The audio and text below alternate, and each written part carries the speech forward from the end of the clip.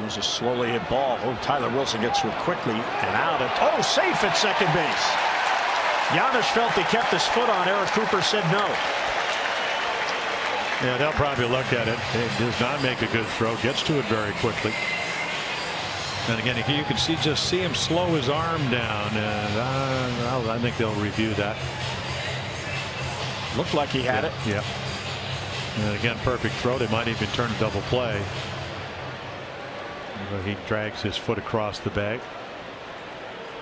as the Raptor tries to break up the double play. Pretty aggressive running there by a pitcher. Yeah. Throw sailed on him. Giannis did a real good job dragging the foot. And you can see him drop his arm, and the ball does tail. And Eric Cooper doing the umpiring. It looked like he was right there to make the call. The cameras don't lie. New York City, of course, the Chelsea section of Manhattan, that's where the replay center is for Major League Baseball. And here's what goes on during the games. You see all of the screens of all the games going on and all the staff that they have. And they're the umpires looking at the plays, and they make the decisions and then relay it back to the field.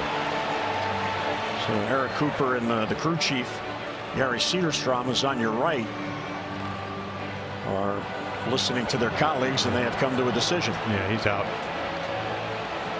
And he's out. Yeah, you can see, and they showed it up on the center field